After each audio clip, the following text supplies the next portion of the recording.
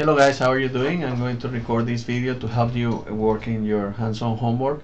And once again, I don't want you to do exactly what I do. Just follow my methodology or my procedure, unless you have something better.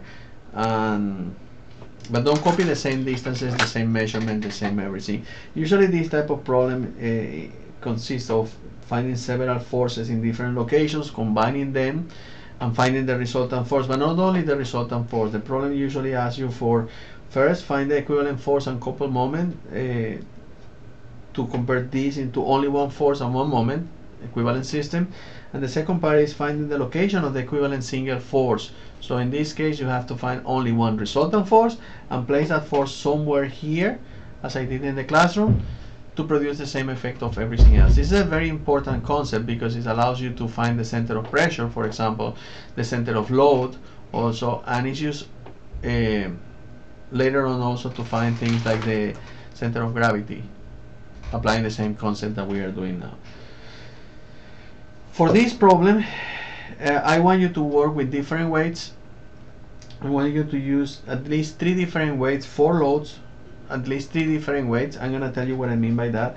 For example, I'm using these weights because I had them. This is 1,000, 200, 500, and 200 grams. And these are different weights. So I'm going to create my problem basically as if I know the weights. Instead of being those big forces in newtons, I'm going to work with these small forces here. And instead of using big dimensions like 20 feet by 20 feet or I don't know 15 meters also by 10 meters and things like that, I'm gonna work in a smaller scale because I created a board. I have a small board to simulate that project. Well, I didn't create it, actually Josh from the Innovation Lab, my friend, did it. But this is basically the board that I'm going to use. You can use any type of board for doing this.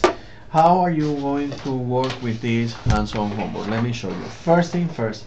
The first thing that you have to do is create your problem based on whatever dimensions you have and whatever weight you have. So I'm going to use this. Okay, this thing is not working. There you go. So let me use the other one. And my board, I created a board for this experiment and I made it 30 centimeters by 30 centimeters, much better ink. Let me just mark this again. And in this board, I'm going to place my weights. I'm going to use this convention. This is X, this is Y, and this is Z. And I'm going to put my forces, my weights here. I'm gonna put a 200 gram force. I know gram is not force, don't kill me. But I'm gonna show you how to work like that. And I'm going to put the 500 gram weight here or mass here, and the 1000 gram here, and then I'm going to put another 200 gram force here in this one. And what are those points? Well, those points are going to be, I don't know, this is 30 by 30. I'm going to put this at, let's say, 6 centimeters from here and 7 centimeters from here, and 6 and 3. I'm going to make these 4 centimeters and 4 centimeters. And I'm going to measure these, let's say 11 centimeters, and from here 8 centimeters. And then I'm going to ask the same question, find the equivalent resultant force and the force and moment at, I'm gonna say this is the origin, the point A, and then also find the, forget about all those forces and put only one resultant force somewhere that produces the same effect as all of them combined. So how do we do that? The first thing that you are going to do before you forget, because you are going to forget, and I know you're going to forget, if you have your board, any type of board, you need also, this is going to be a force applied here. And it's not going to change. Look what I'm saying. It's probably not, no, it's going to change. So you need to incorporate that value. So you have this board, And if the board is rectangular or square, where is the total weight of this that you can consider is acting? It's going to be acting at the center of that board.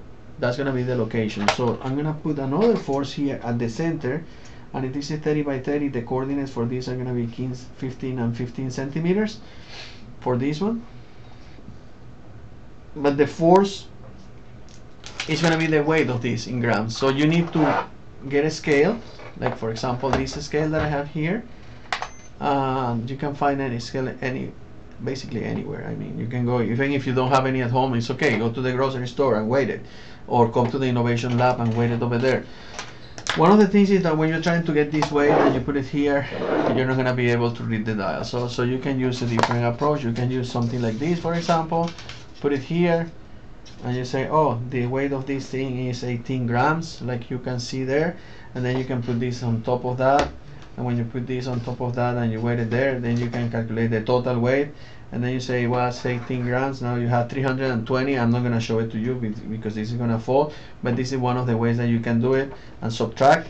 Or you can just zero it right there. You zero it. And then everything that I put here is already discounting that weight. And it's going to be only that, like that. And this is going to be 302 grams. Bottom line of the story, the weight of this is 302 grams. Not the weight, the mass. And I'm going to include that also as a part of my problem, because it is part of the problem, that's why.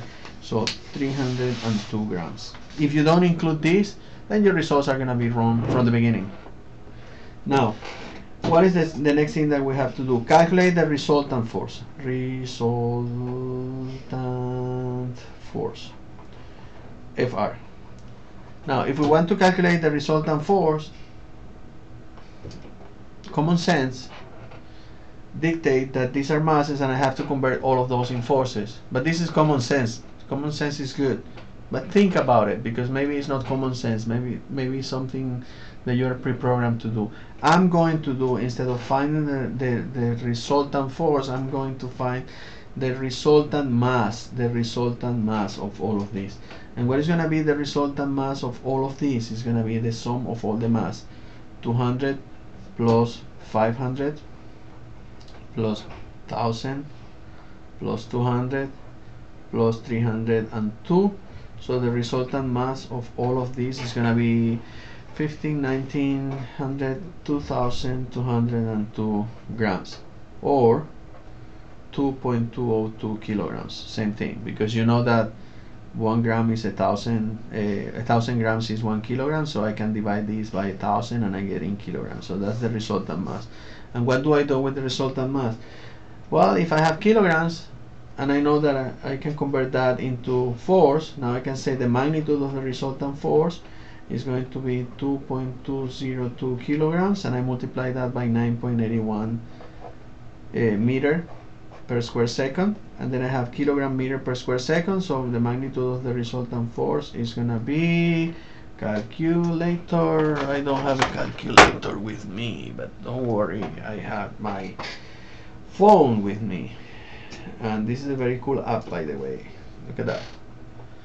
So this is gonna be 2.202 times 9.81. This is gonna be 21.6 Newton. That's the resultant force in magnitude. Because we're working in 3D, I like you to do a Cartesian, so the resultant force as a vector. Forget about this, resultant force as a vector. Oh my god, keep going with those magnitudes. Resultant force as a vector. The resultant force as a vector is what?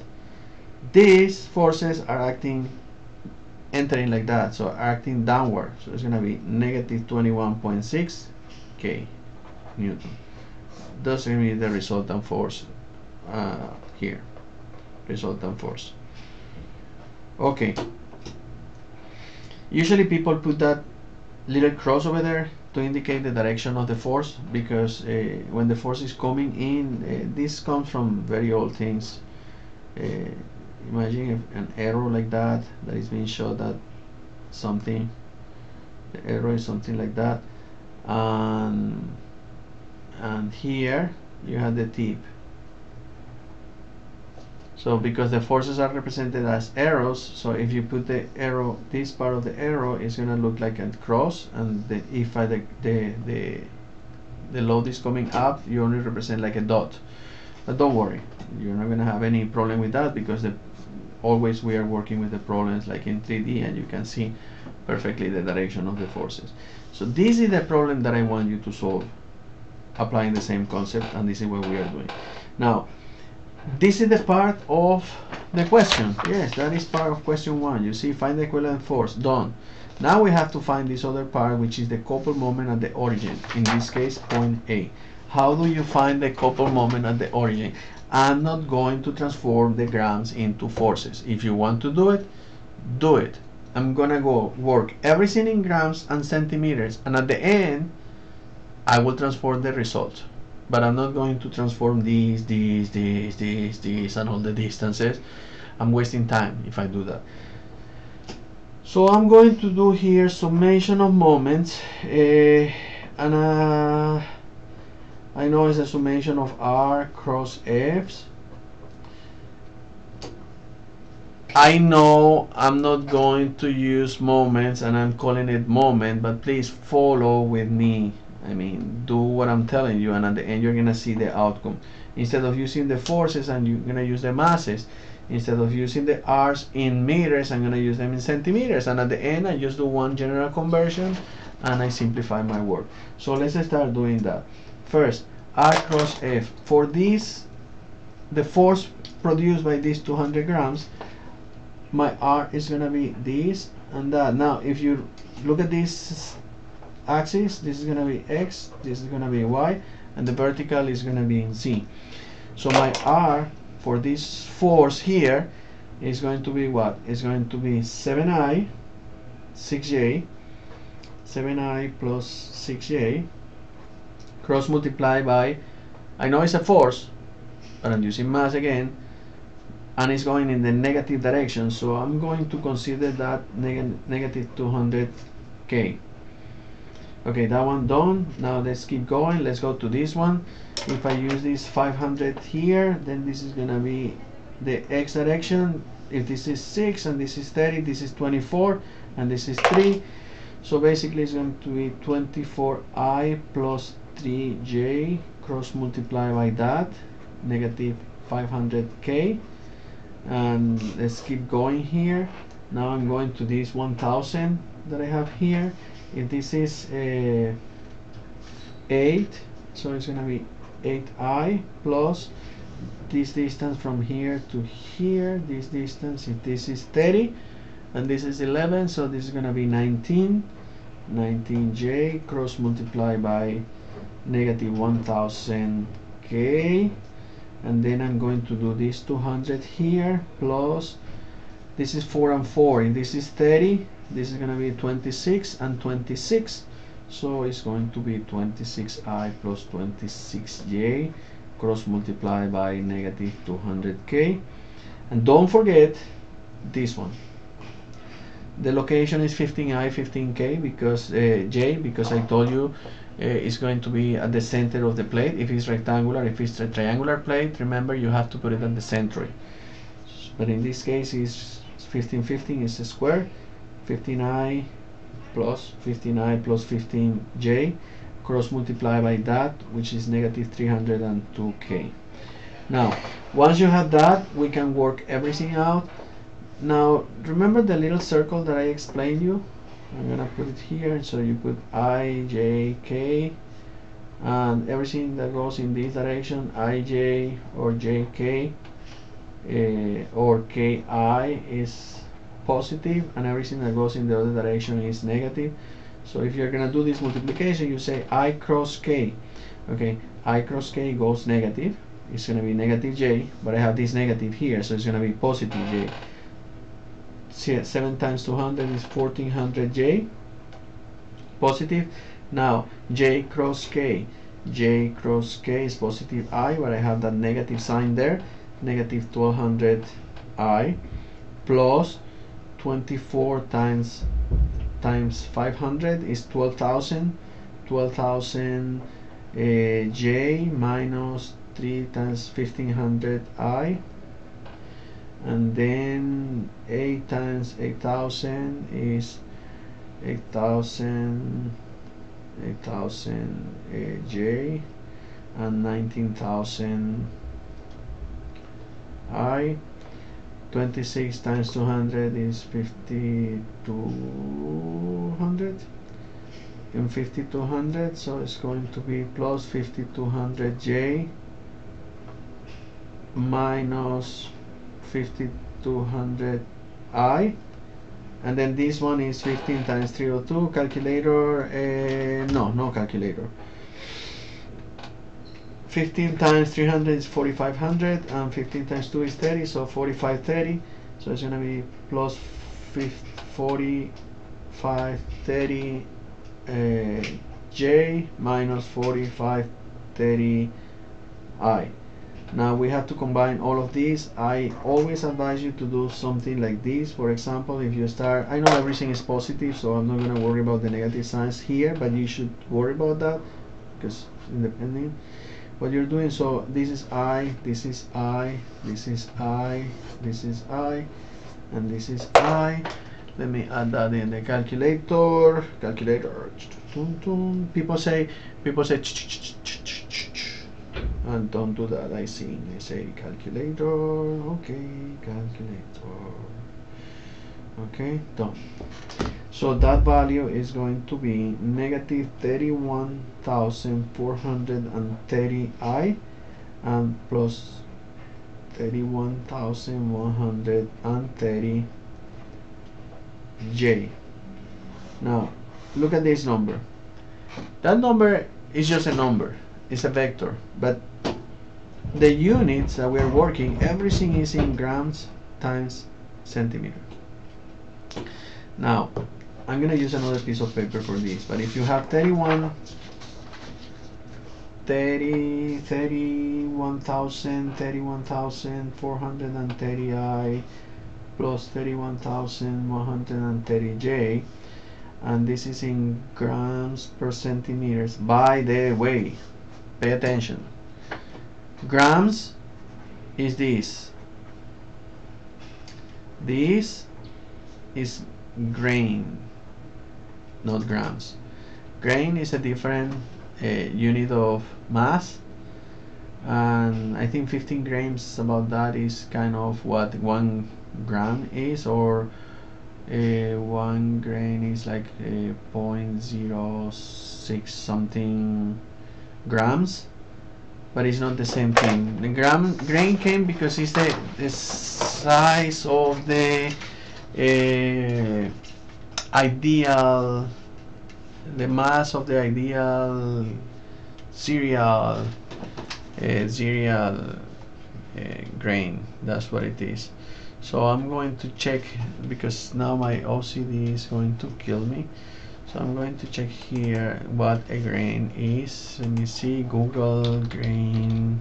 I'm not gonna show you my desktop because you're gonna take, your exam is there, by the way. So a grain is a unit of and by the way, I'm checking at the most reliable source, which is Wikipedia. It says 64 milligrams, so that's what I told you, 64.8 milligrams. So yes, and yes, it is nominally based upon the mass of a single virtual ideal seed of a cereal. So I remember what I'm reading.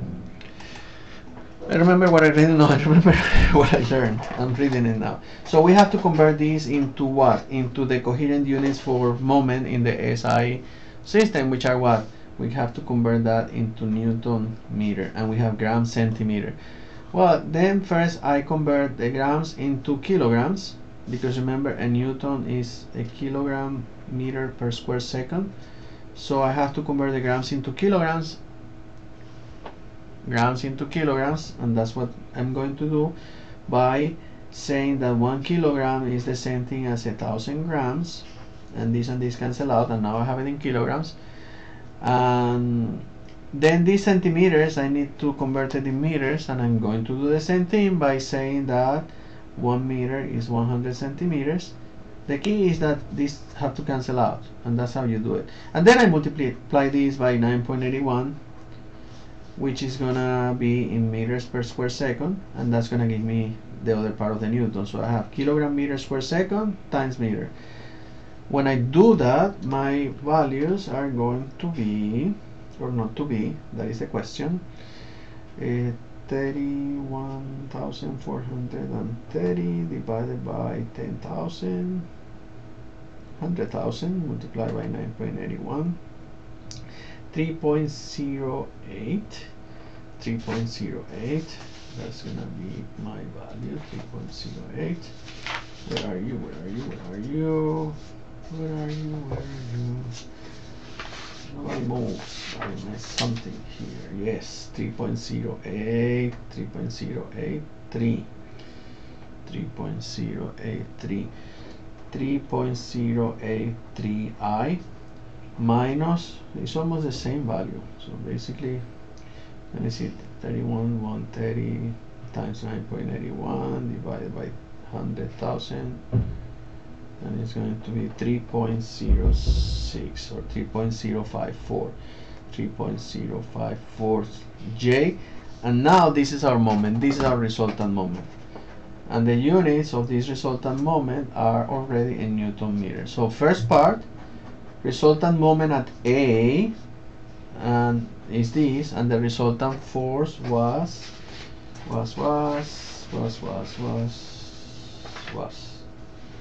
where are you? Resultant force here, 21.6 Newton meter, negative 21.6 Newton, not meters, in the direction K, newtons. That is this. In other words, I can take all those forces out, and at this point put only that force, the resultant force acting downward, like that. I can get that plate and do this. Plate, plate, plate, and then I put there one force of 21.6 Newton at that point, but I have to put the other moment, and the other moment is going in the direction I negative J. So basically, if this was X and this was Y, it's gonna be something. It's gonna be like a moment in this direction, somewhere like that, rotating, going like that, in that direction, like that, in that way, with that value, 3.083i minus 3.054j moment in that direction, Newton meter. This and that will behave the same externally for the sake of calculating reactions and external equilibrium. Okay, first part done. Now let's go with the second part. The second part is telling, you know something, I don't want that. I don't want apply a moment there. I want to move this force somewhere in this plate, somewhere, but only that force. I'm going to put the force somewhere there, somewhere. My resultant force is going to be there.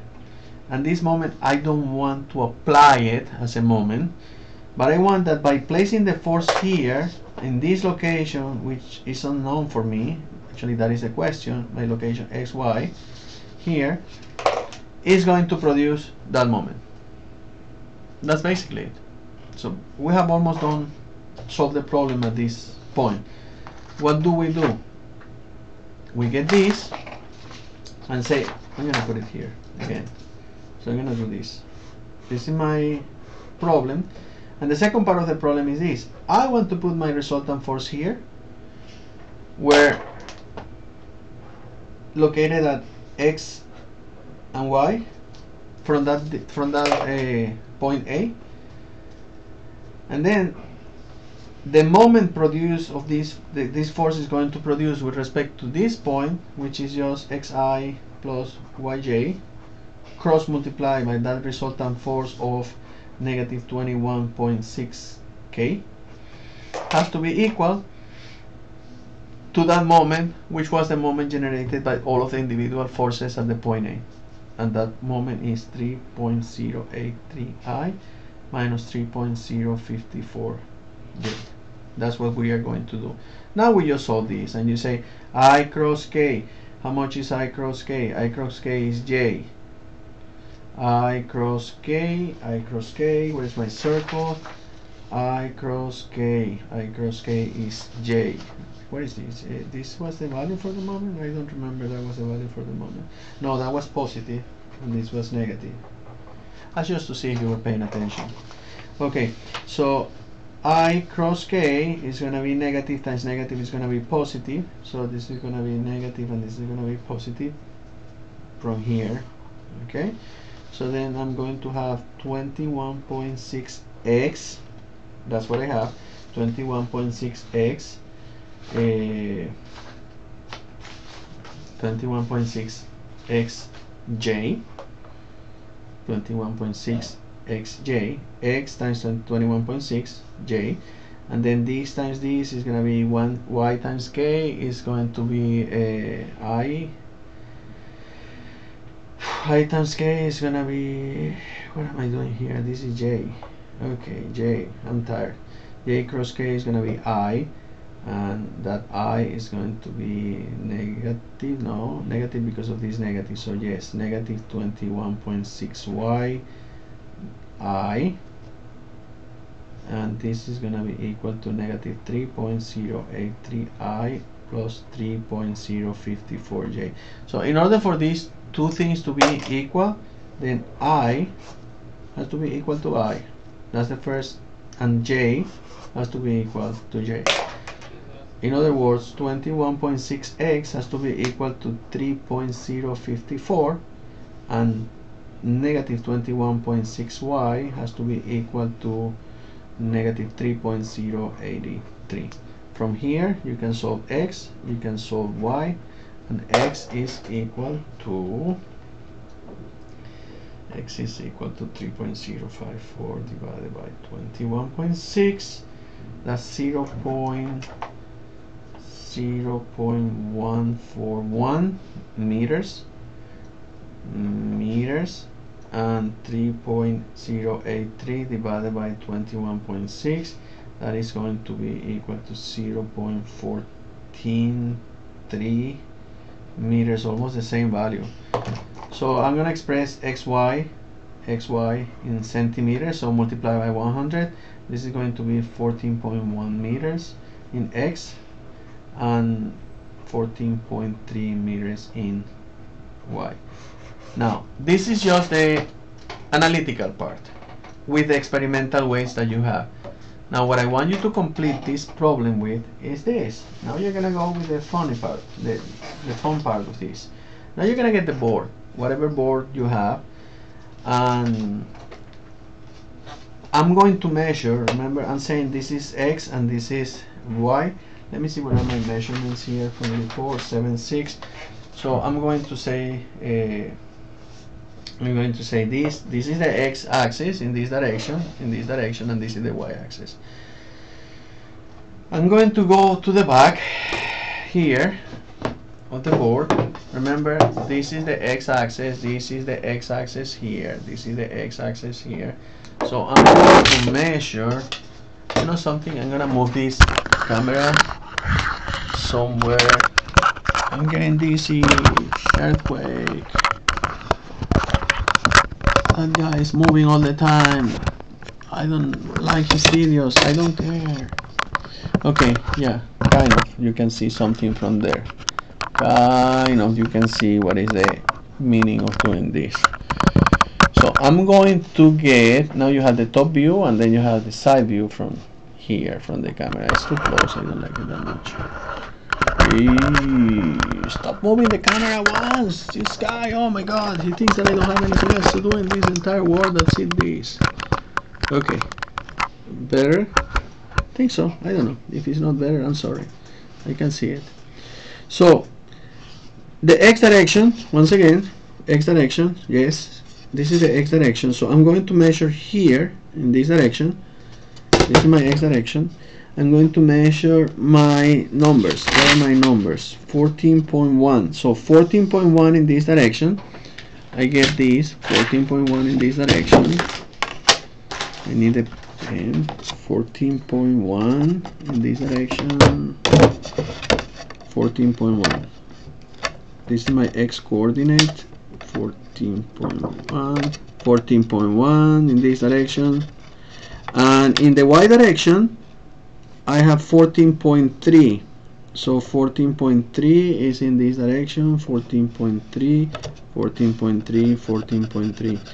Now wherever these two coordinates intersect, that should be the resultant for the component, for the total force, for the resultant force, the location of the resultant force. Now if you go directly from here to there, it's going to be a problem. You use a straight edge or something. I don't have the straight edge with me, but I have a book, and I can use that book for doing that. I can put this book here. Let me put the book. I'm going to use the book just to mark this line here. And you make this line to coincide this part of the book. I know I should have a straight edge. I know. You put it here, and then you mark a line, and then you go in the other direction, and you do the same thing.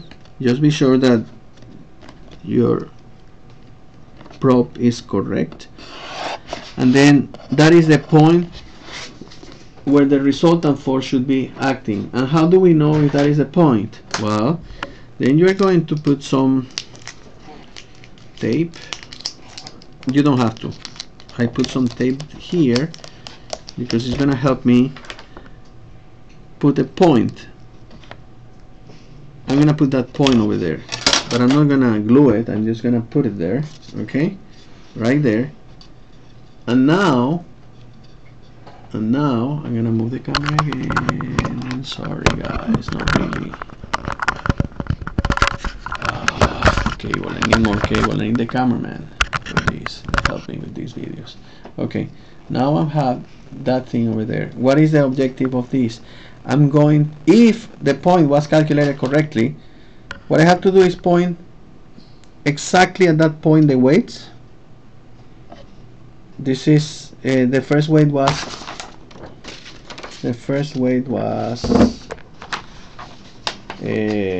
200.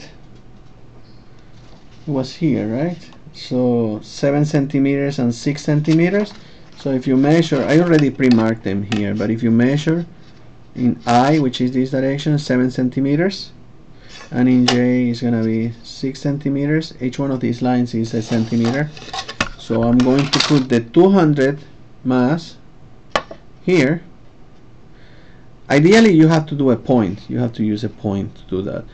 But because this is symmetric, and this is also a review for distributed loading, the concentrated load coming from this distributed loading is going to be at the centroid of that mass, and the center of mass is exactly at the center of that thing.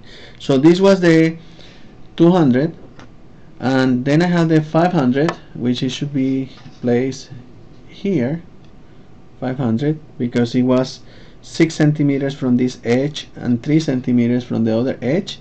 This is 1, 2, 3, and 6 in the other direction. And now the other image is on top of this, but you understand what I'm doing. And by the way, I'm applying a lot of force here because this is a moment generated in that way. And if you realize, this finger and this finger now are producing a couple. This finger is pushing it up, this finger is pushing it down to counter for that moment. You see, that also works for explaining couple moment. Now this moment is gonna change a little bit now, and it's gonna be better for me as soon as I do this. And I'm gonna put the 1000 mass here, which was 11 centimeters from the base and 8 centimeters from the side, meaning the location is gonna be this. Kind of 1, 2, 3, 4, 5, 6, 7, 8, and 11. And then I had the last one, which was 4 and 4 in this corner, and it was located right there. Now let me show you, and you have to be really careful when you do this because everything may fall. I'm sorry, I'm gonna take you in a plane trip.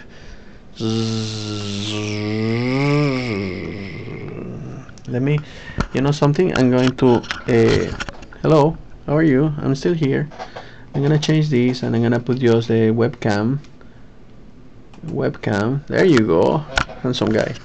So you see here, this is the project that we were doing, and Yes, right. I can't find the correct angle. I have to update my equipment. Okay, there you go. There you go. This is the plate. 1000, 500, 200, 200, and the corresponding locations. And this is not only the important part. The important part now is that if you go under, you're gonna see that everything is everything was you know that happened because but you were witnesses, okay? I did it. You witnessed the success of the experiment. Everything was balanced at that point. Everything was balanced at that point, and I pushed it here with my stomach, and everything went, you know, I'm not gonna tell you where it went, but actually it fell in my foot.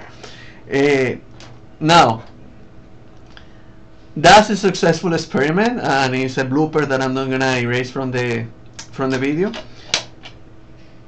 But if you don't get the same value for any reason, let's say that when you try to do the balance at that point, don't cheat. You might have some errors in calculations. You might have some errors that you did in approximations. You might have some maybe not very accurate distances. You might have some maybe the ways that you calculated were not that correct.